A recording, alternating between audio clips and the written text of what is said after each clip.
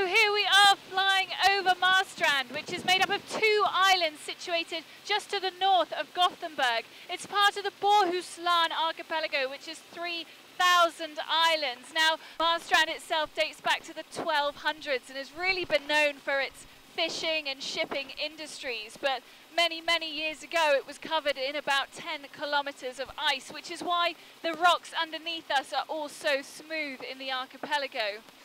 Now, there are some fantastic historical sites on Marstrand, but when people aren't here on holiday, 1 week a year, 100,000 spectators descend on Marstrand for one of Sweden's biggest sporting spectacles, and that is the Stena Swedish Match Cup. And that takes place this week here in July in Marstrand. 100,000 people, some of the world's best match racers, and that is what is happening down there in Marstrand right now.